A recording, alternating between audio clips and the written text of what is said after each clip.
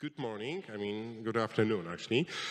My name is Marek, Tejchman. I'm Deputy Editor-in-Chief of Dziennik, Gazeta, Prawna, a Polish legal and business daily. And we are going to discuss the challenges faced by us, a society, in the right way of introducing Gov Tech tools and civic tech tools, and I guess that there will be a part of the discussion aimed to find the answer about what's the difference.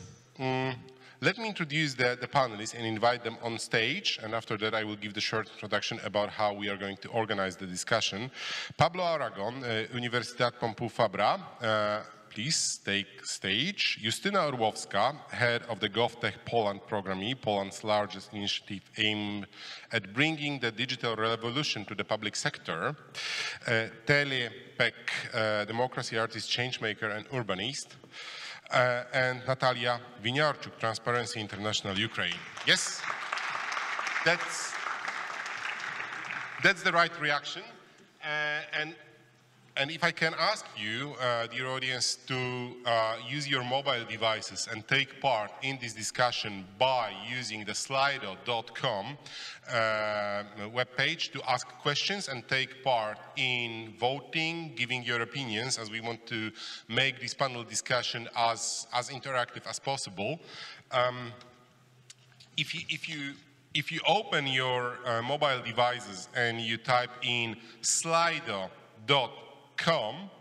then you will have the possibility to enter the number of the discussion. It's over there. It's M861. So you will have a chance to ask the questions. We will be seeing all of them over here.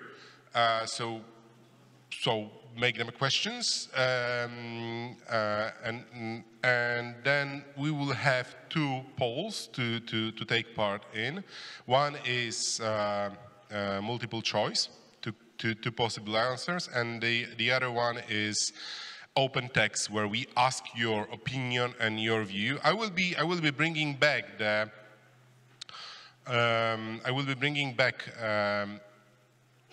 the number for all those who are joining us right now, slido.com, and the number is M861. I will be trying to bring the questions during the discussion, but obviously most of them will come up at the end, so feel free to listen to what the panelists are going to say and then give your comments and give your questions.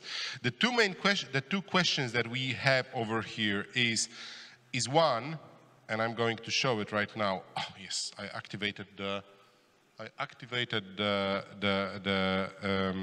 one of the polls. I hope, is it there?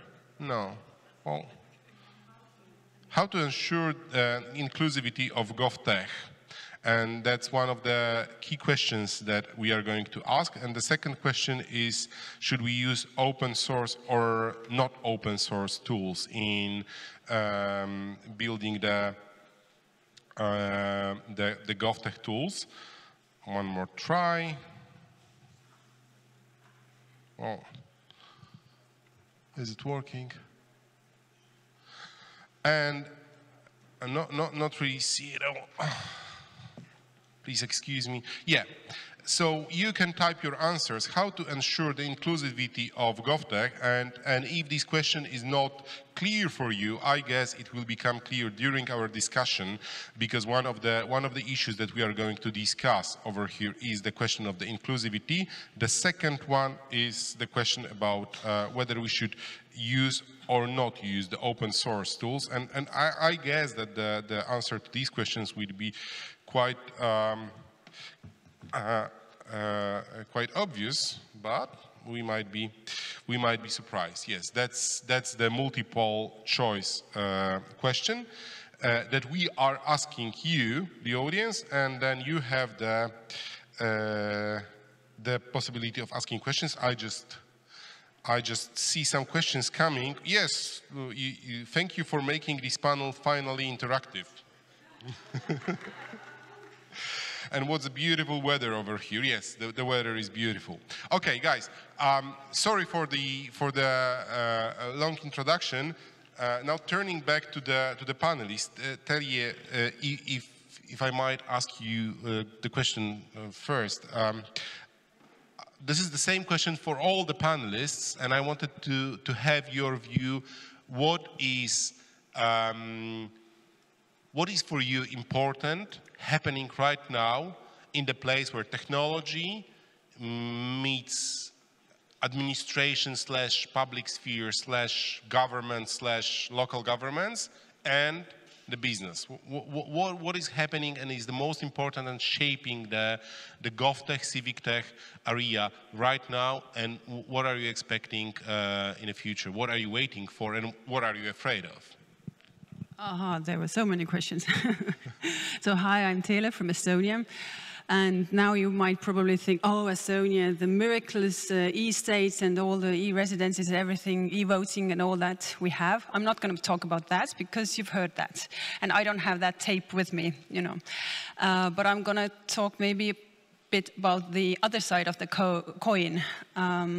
What I see in Estonia, starting with the kind of fears or negative trends, is still, we have this notion that, or understanding that new technology or new platform or whatever it is solving all the problems we have. And also kind of technology will innovate the public sector or the institutions.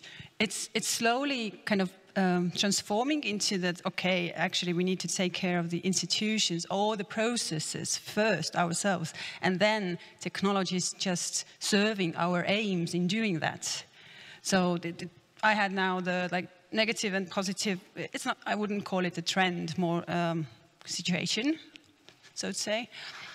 And then just one thing I want to point out is that technology also. We were hoping that technology brings more people to decision-making processes, to designing their everyday things. You know, that we can get the crowd wisdom and everything through technology. But, for example, take the e-voting of Estonia. Okay, it's the only country in the world using that for 10 years already, and it hasn't increased the electorate, the turnout, actually, the voters' turnout. It has remained. We just had parliamentary elections. The turnout is around 60%, 63%. Yeah, the number of e-voters is growing, but not the general turnout. So is technology not working, or what is happening there? Just one thought to, you know, drop here on these three tables is perhaps with voting, perhaps the hindering thing is representative democracy itself. So we all the time are talking about representative democracy. We're stuck in that, in trying to innovate democracy. So what if we jump out from representative democracy? Okay, so perhaps we should get out of the box and try to look at all these tools as something that can be not used to increase the effectiveness of the tools that we have, but actually to create the new tools and the new solutions. Not tools, but processes, kind of renewing the institutional setting that is dating, you know, centuries ago, and also bringing in new kinds of forms of, yeah, we see the participatory budgeting in all these trends, but also what about deliberative democracy? It's not a new thing, but, you know, let's kind of enrich the scene of representative democracy with newer things. And then by that, perhaps we can renew democracy as such, and the technology is just serving that goal. And you would be optimistic about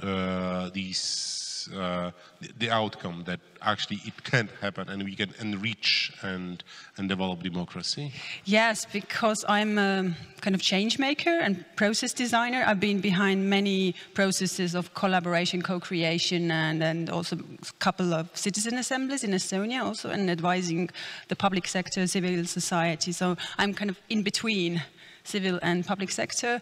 And yeah, I'm a fan of deliberations and deliberative democracy currently, but you know, maybe that will change also. Thank you very much for your perspective. I'm sorry for being a bit of a skeptic about, you know, like to give you my view and to move the question forward and explain why I asked about making the Gov Tech tools inclusive. Is that first of all, I'm a printed media person who used to work in a broadcast media, so you know, like it's environment of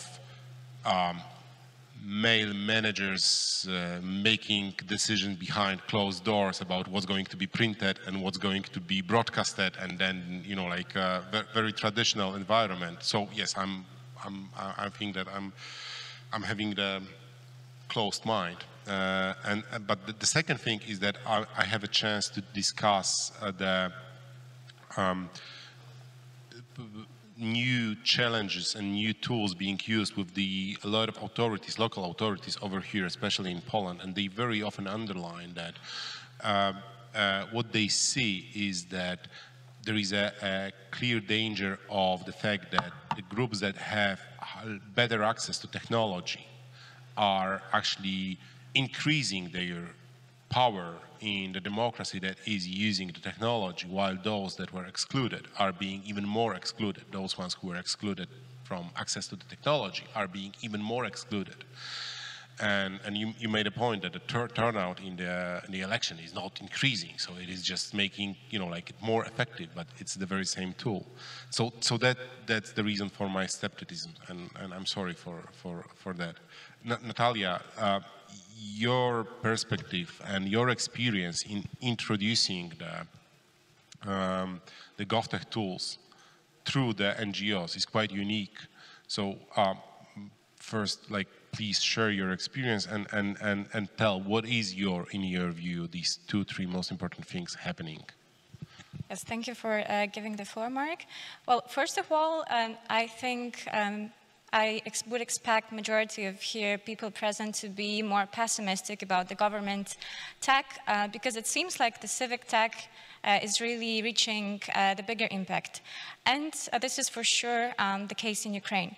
So what I would like to speak today about is probably the thing that you already heard about, is the showcase from Ukraine on the electronic procurement system called Prozoro, which was the case of the deployment of the hybrid model, actually, of the innovation that was created on the base on the civil society organization and later on transferred to the state.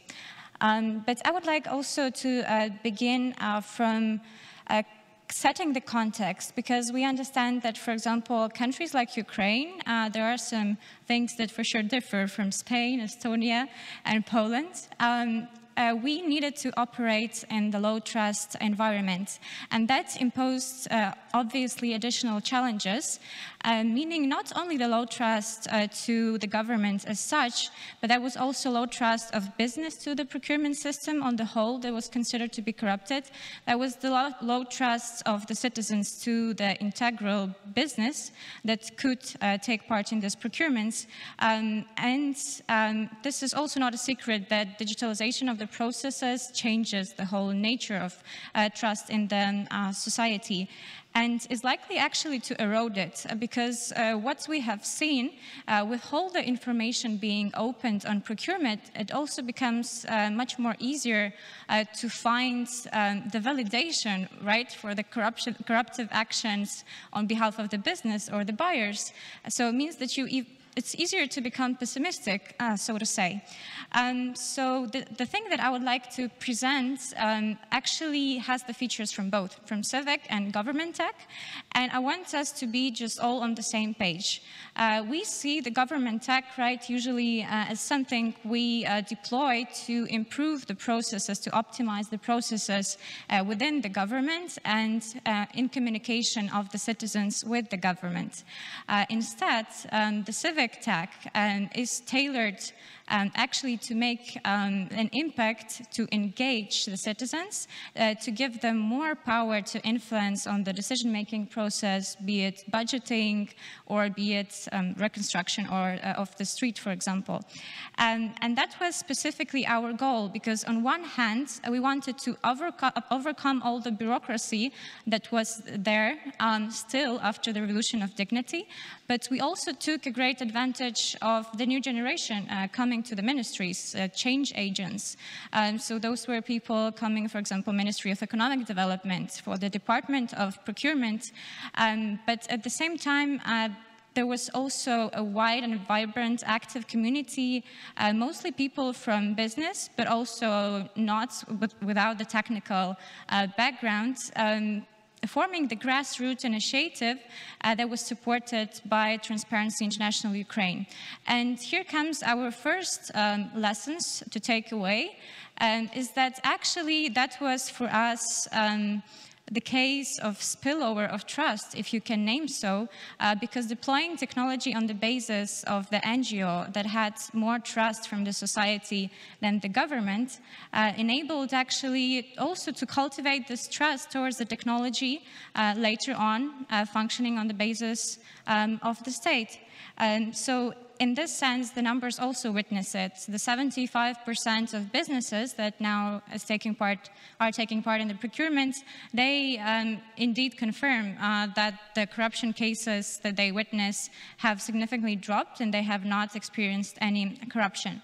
But it seems like a perfect story, but as usual, the devil is in the details. All information on the procurement in the country overnight became open. And so in the August of 2016, the use of the system became obligatory for every entity below a certain threshold. And you could track every information in the system, so you could see all the procurements. But in fact, the situation when everybody could see everything not necessarily resulted in the decrease of corruption, for example. So here I see the similarity like with the voting outcome. And that was a conscious choice of us on behalf of the NGO, also to deploy the innovative technology that would enable us to monitor the way the procurements are done in the country. Because the digitalization of the process and making it all visible, it doesn't necessarily mean that people would be able to extract the benefits. They were not used to navigate the system, and there was not that much capacity. So from what we started, we thought that seeing everything is correct, but we also need to channel this benefit and to make it possible to everybody to check everything online. So since the electronic procurement system was deployed open source, it meant that through the API we could use all the data and form the tools that would enable every citizen to see the metadata on the level of the specific buyer, on the level of specific business or specific region. And our role was also to create a platform that would close the feedback loop. I know that we're hearing that quite often here. But just to tell you, to briefly to guide you through the story that we lived now in 2 years. So after the Prozora system was deployed, the Transparency International started working on the Dozora project, which was the whole also complex, basically, of tools. That was the platform where everybody could leave the feedback on the procurement. And there was also an offline community of people that were specifically trained to monitor those procurements. And 2 years later, now we are at the point when the process of monitoring is absolutely automized. When the system could tell anyone the history of the procurement of specific entity, meaning that they could benchmark the business, that they could judge of the integrity or specific business. And I think this is also what won us the trust as the platform, is that we enabled actually to check the trustworthiness of other actors in the field. Nataliia, there is a question directly to you from the audience that I would like to read and widen up a bit, just to remind all the ones who join us. There is a possibility to ask questions and give comments to this panel discussion. Slido.com. Please use your mobile devices and join us by typing M, like Marek, 861, and ask questions and give us your comments and join the polls. So the question is it real to change the system of voting in Ukraine and use tech tools for doing this process more easily and clearly? And I would understand that question, I mean, as a question about the limits of the Gov Tech tools, because this is, you know, like touching the very, you know, like idea of democracy, and I don't want to move into the Elon Musk kind of, you know, like thinking, but my question is, what are the limits of the Gov Tech tools? And you know, like the Ukraine experience is showing that it actually, if you use the NGOs to join the process, you can move the borders very, very far away. Yeah, I think, thank you for the question. I want to see that person and talk to you later. I think we'll have an interesting discussion. I was thinking about that myself multiple times, to be honest, because being now in the NGO sector, I also understand that civic tech cannot be the substitution for any governmental problem. Yes, correct. The civic tech should solve a particular problem, right, to help a particular group of people, but you can't substitute, for example, the capacity within the government to deploy the civic tools. So I mean, it's hard to judge on the governmental level, but for example, what we witnessed, we also ran the ranking of transparency cities, and we judge on their transparency based on the whole range of indicators, and one of them are also deployment of some tools, like having an open, not starting from having an open website with all the information there, but also something that is not required by the law. Let's say, for example, usage of our monitoring platform that enables them to see all the risks in the procurements that they announce that could be later on used against them. So in that sense, we also see the great divergence of their readiness. And we can say that if there's no political will to deploy this technology, and if there's not enough invested in actually breaking these bureaucracy circles and having the proper training programs to those who have a mandate to make decisions on deploying technology, and if there's no irregular culture of getting the feedback from your clients, because in that sense the citizens are the clients of the system, and you need to ensure the usability of the tool, right? Because probably you want to get as much as possible from the tool. And I know that there are, for example, in different cities, the examples of the portals where people just register the ideas for the projects. I think this is the example of Reykjavik in Iceland. When they vote, so they prioritize the issues for the community, and then on the monthly basis, they actually they take top 10 problems to the local government to vote on these issues. So I think this is also a great example of representing the interests of the community. And here, the point that I wanted to make is that, yes, Gov Tech is not the perfect remedy. I mean, one size doesn't fit all. Here we have the difference between the countries and between the interventions. So I would start from, if it's not, could be addressed by the civic tech, then maybe it should be addressed on the local level, but of course, depending on the scope of the problem, the government tech indeed could scale the trade-offs of digital era as well. Thank you very much. Justyna Orłowska, if I may, you are one of the best and most positive examples of something positive that happened in Polish public life in the last few years. And by that I mean the fact that the number of people who have business experience and who had a chance to be a part of the professional business organizations and be a part of the professional business culture that is very often very effective, are right now joining the public sphere. So you see the transfer, you see, one can see that in Poland there is a number of people who were successful in their business life, and then they felt that they want to do something that matters, and they moved to the political life. And when I received your team's view on what we should discuss over here, I immediately saw this business perspective, and including the companies as the center of the change.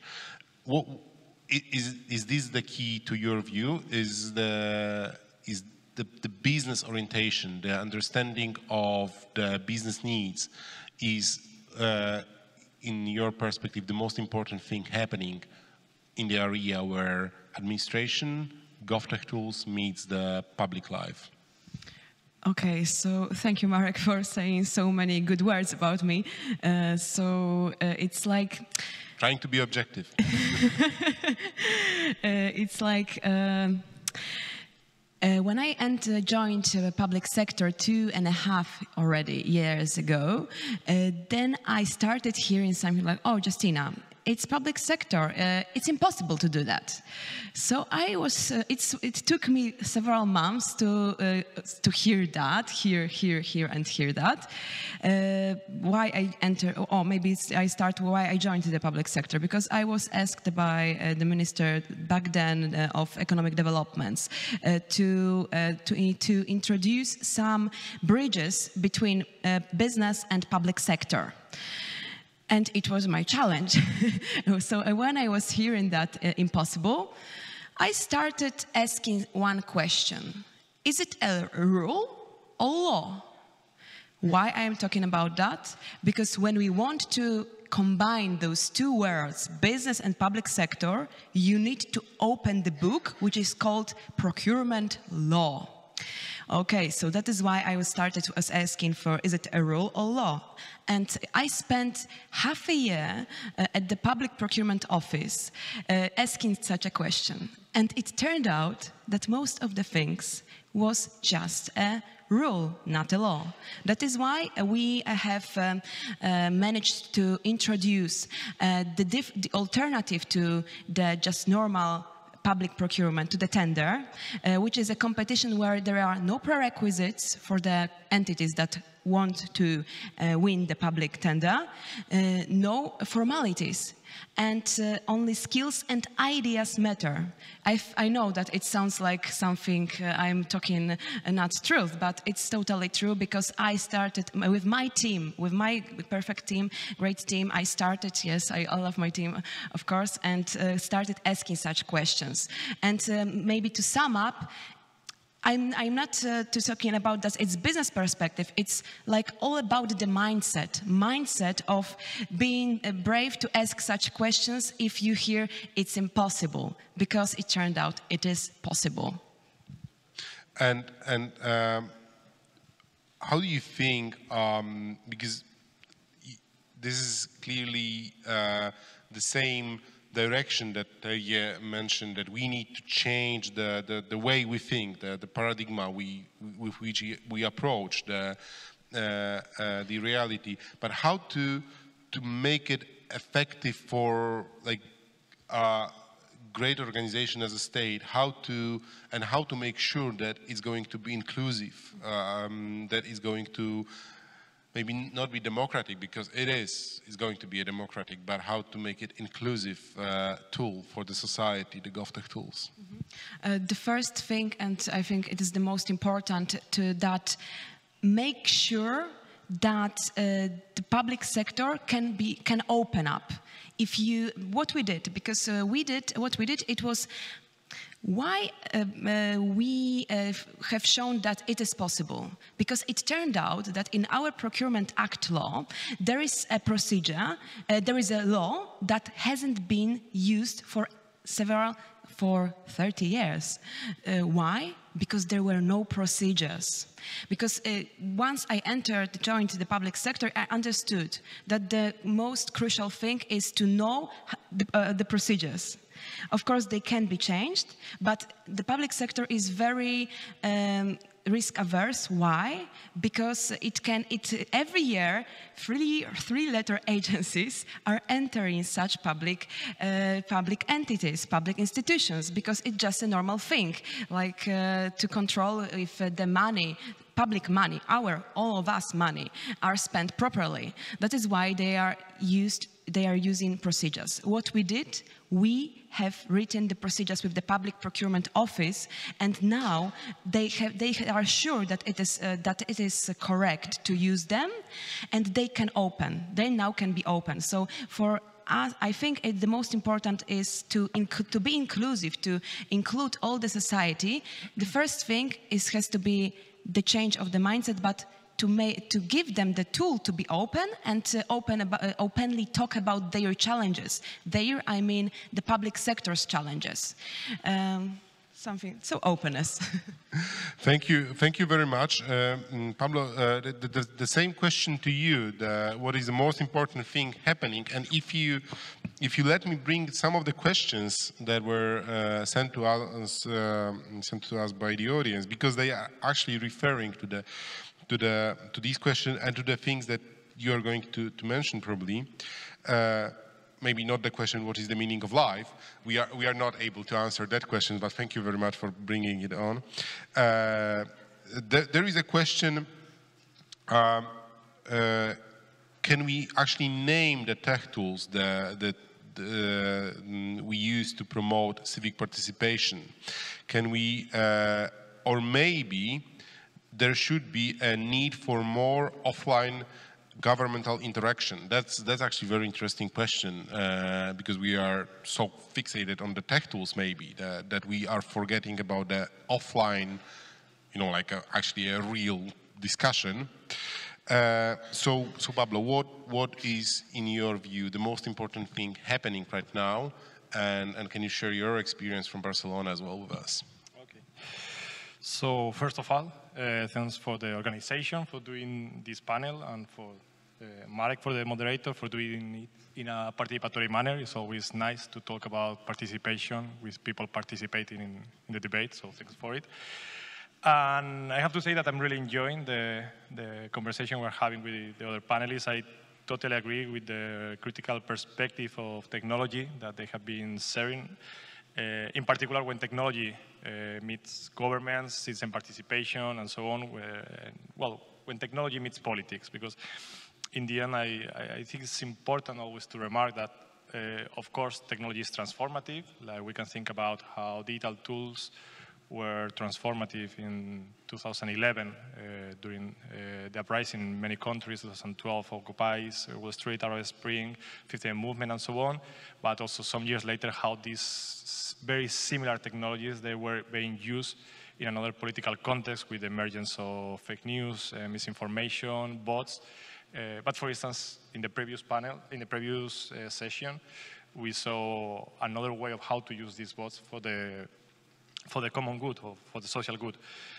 So I think this is important. I think we are talking about Gov Tech, we're talking about civic tech, we're talking about technology for politics. And I think the design of technology is political, or from our experience in Barcelona, is technopolitical. Is the strategic and critical use, design, and deployment of technology for the political and collective action. Like we should reflect on how these technologies are designed. And I can talk from the experience in Barcelona with the CEE, which is a platform that started in 2016 with an instance for the city of Barcelona. It started by the City Council of Barcelona with the platform the CEE in Barcelona, but now it's used in many other cities, like in France, in Helsinki, but also in organizations. And I'm saying that just for giving a framework, but I'm not here for promoting the tool, but for sharing the lessons we learned over these 3 years with this project of the CEE. And for instance, you were talking about how to do the connection with the offline. I think if we are still considering like online and offline participation channels as separate things, I think we are doing a big mistake. One thing that we started from the early beginning with this platform is like having offline meetings during the first process for the strategic city plan.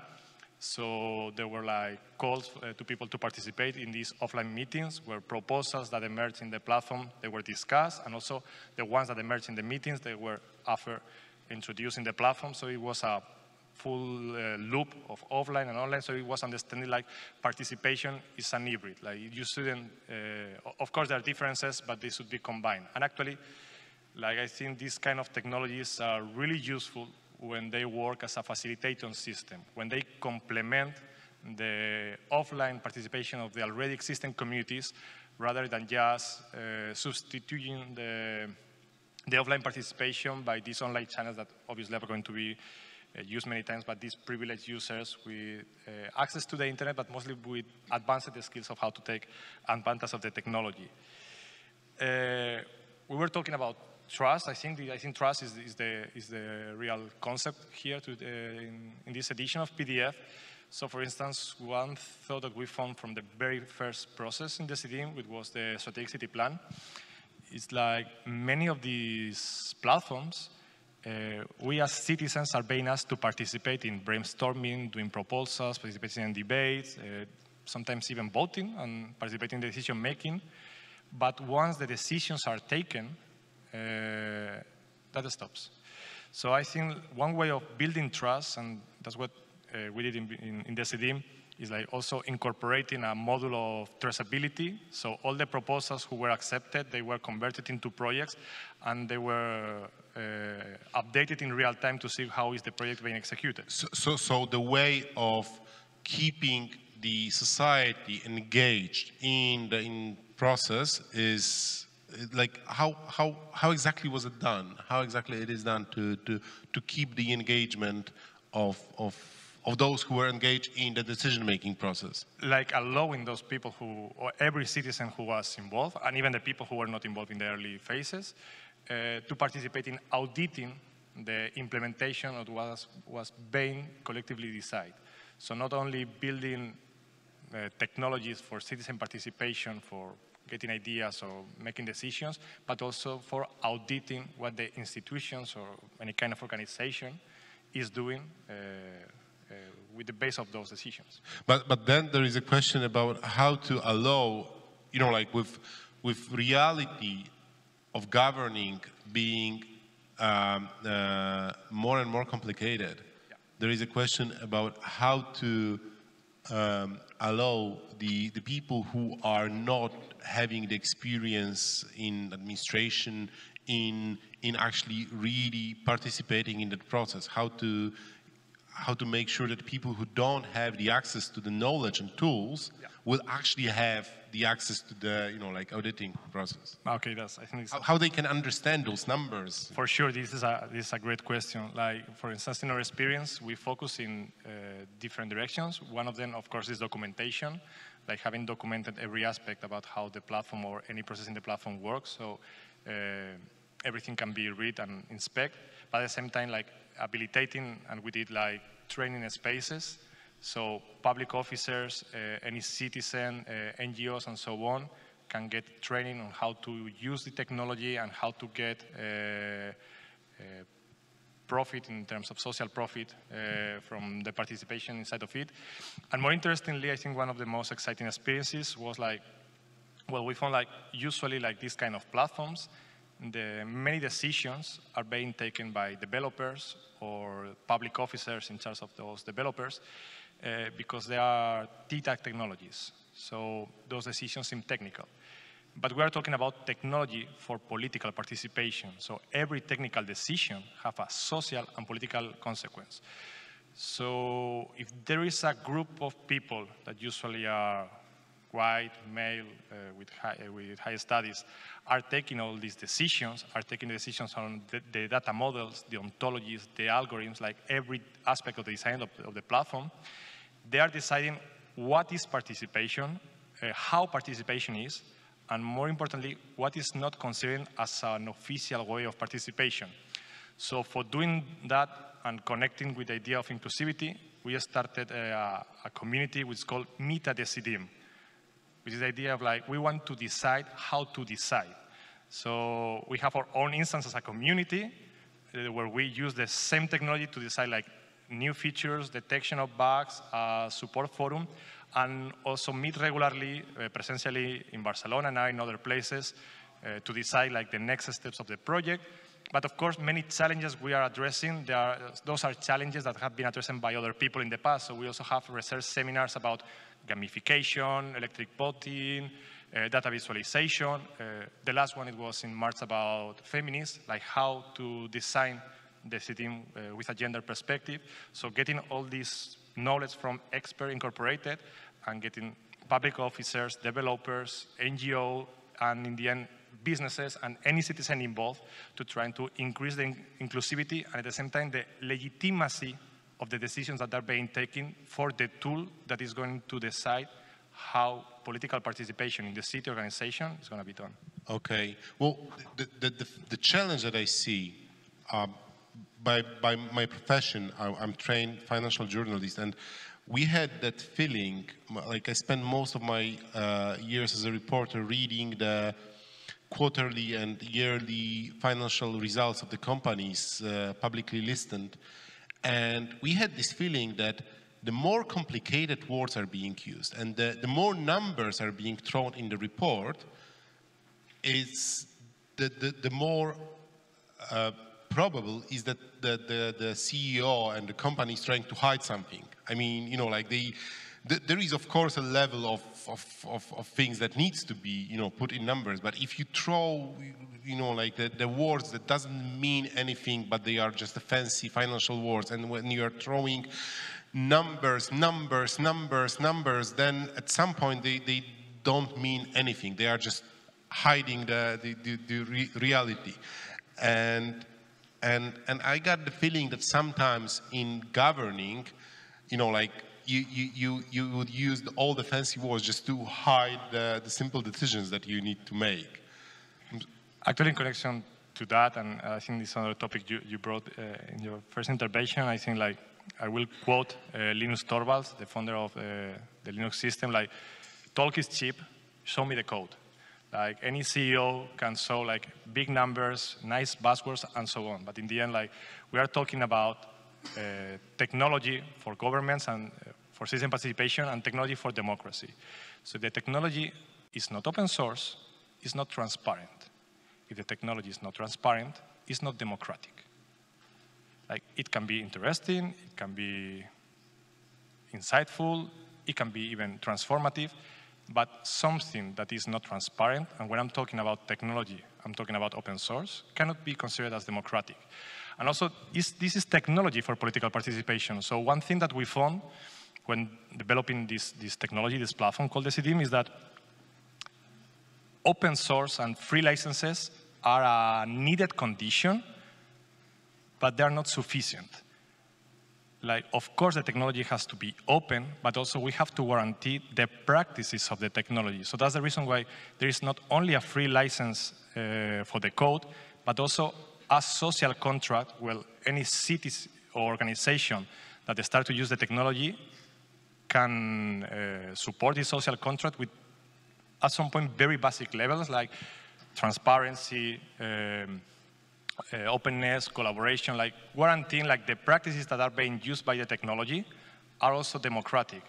Like, is it democratic to use open source if they are not meeting the human rights, for instance? So I think this is important to bring it to the table. Like, things of course have to be open, but they should be like politically democratic. And open source licenses are always needed. From my point of view, they should be compulsory, but they are not sufficient. Okay, Talia, I'm turning to you, but there is a question to you, and please let me show the results of voting.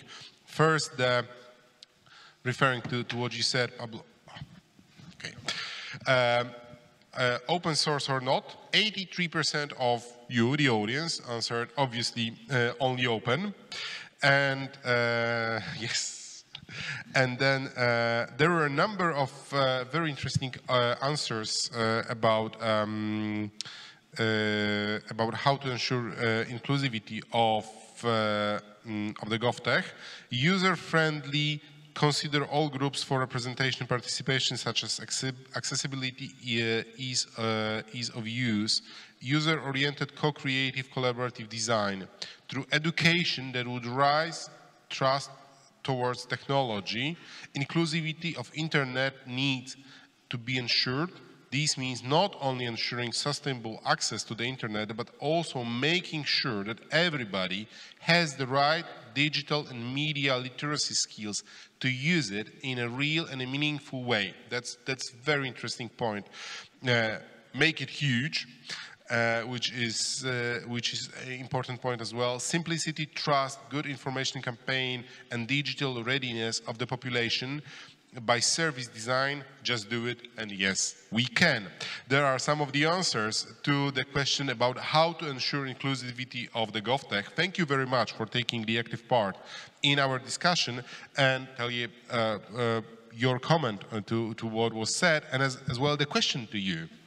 They say, I mean, you said that number of people voting after voting hasn't changed, but are those same people, age-wise, occupation-wise, etc., are the same? So there is a question about whether there was a change in the structure of the people voting. Go to valimised.ee and check it out.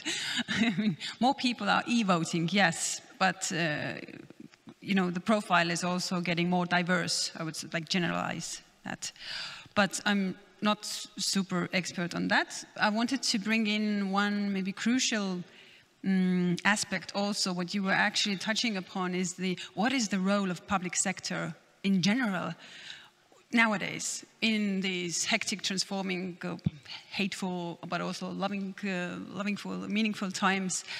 Like, have we considered that actually? And we have so many tools and frameworks out there, like guiding that already.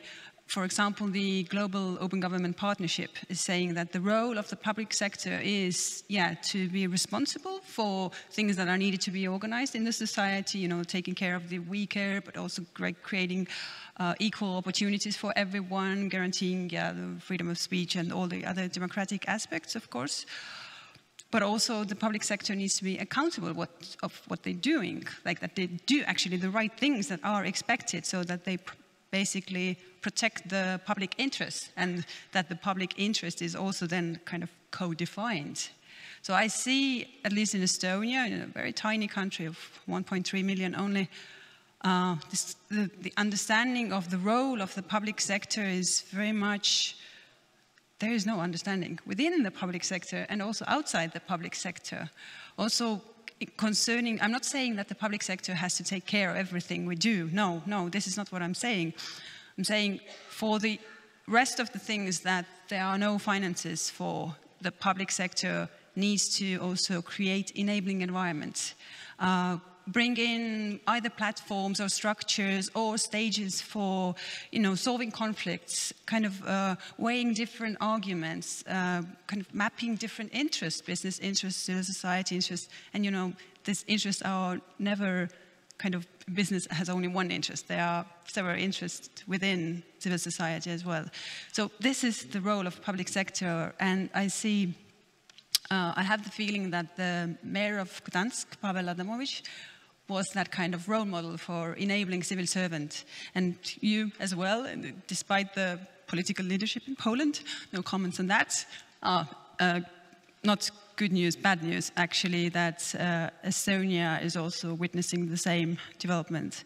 The far-right party just is entering our government coalition now. So the role of public sector in that sense, and in creating enabling environment and enabling the good things to happen, all the civil society, all the open data, like all these things. I don't know if I made myself clear. And as we are not having a lot of time left, there is a beautiful question that was asked by the organizers of this year's PDF.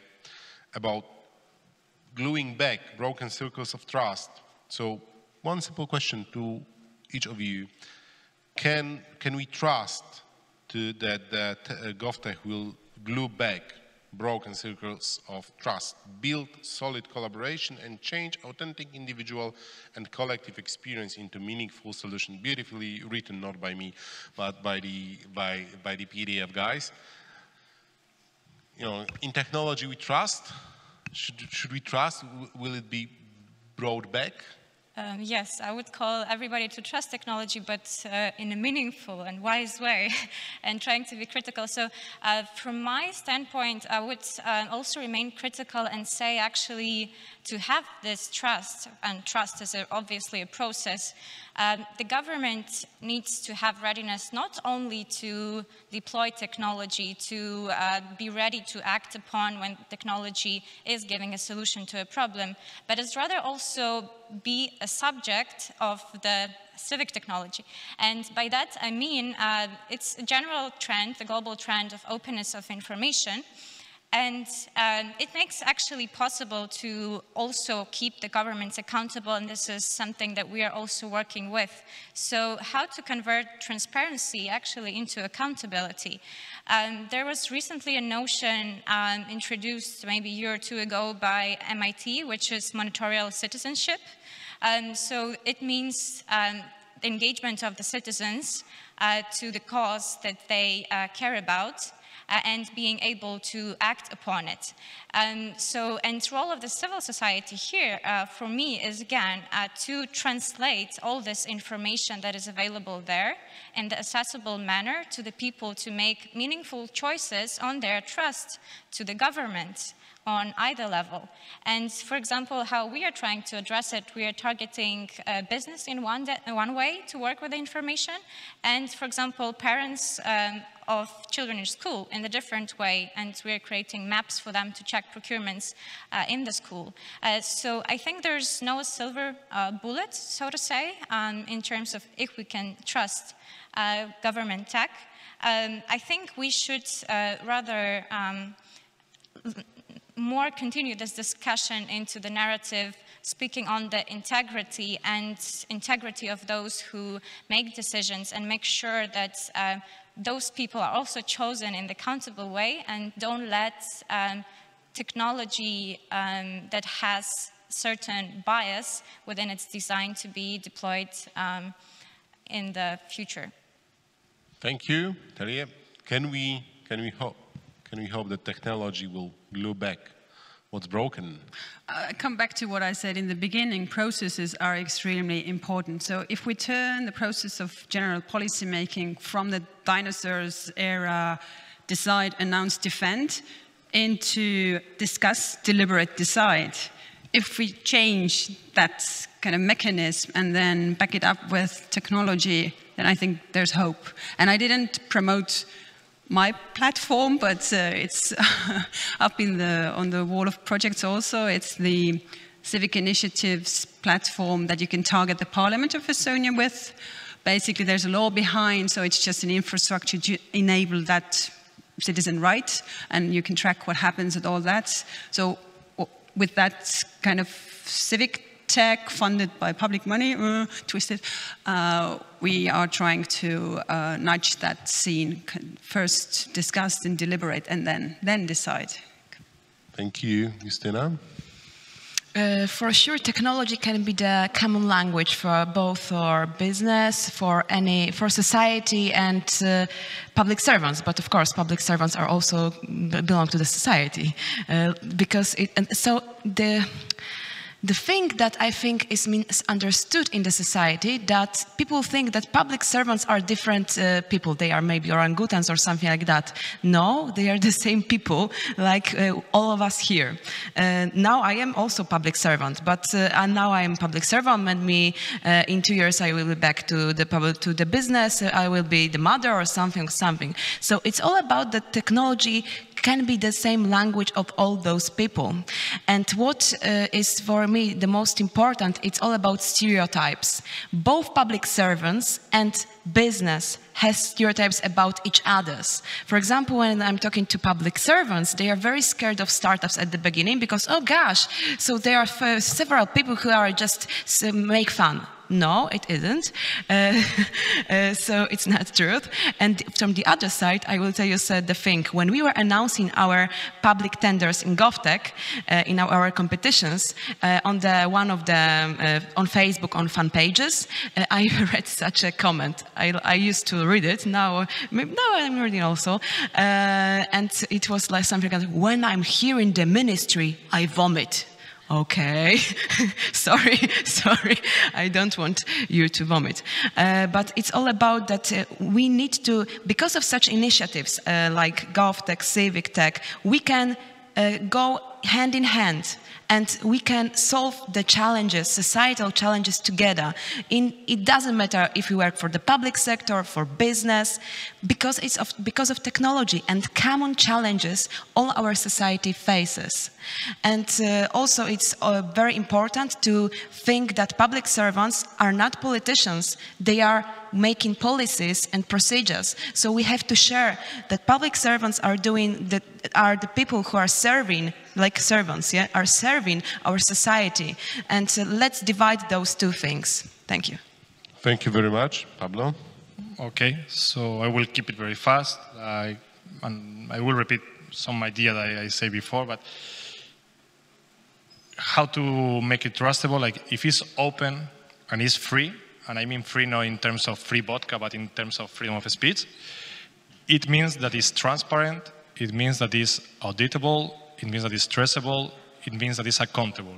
It means that we can examine the moral, ethical, and political values, not only about the technology, but also the way technology is being applied, the way the design of the technology and the design of the processes enabled by those technologies are really producing democratic processes. In that case, I think it's the only way to really build that trust in terms of Gov Tech, Civic Tech, of any technology that is aimed at empowering citizens for democratic purposes. Thank you very much. And at the end of the discussion, please let me bring back some of the opinions that were sent by you, the part of the panel as well. Tell us, please, what is your opinion about positive voting for ACTA 2 isn't bad practices for the world community? That's the Z question. Well, you know, like I'm from the media company that is highly supportive for so-called ACTA 2. Then there is a question about how easy is to install Decidem tool, and is it necessary to have information skills? Pablo, I guess that this is the question to you, and it will be discussed after the panel. As we, so please, the person who asked the questions, please feel free to approach us and talk with Pablo. And the one last comment that I want to show, Gov Tech is expensive and time-consuming. Any ideas how to simplify? Well, I will leave it over here. And that's the question not only to the panelists, but to the audience as well, and to all of us. As Justyna said, we are all the same people, whether we are in the public, in the scene, or in the audience. We need to find the answer for that question, all of us, online and offline. And right now we are going to be offline as we are finished. Thank you very much for your time. Thank you very much for the panelists.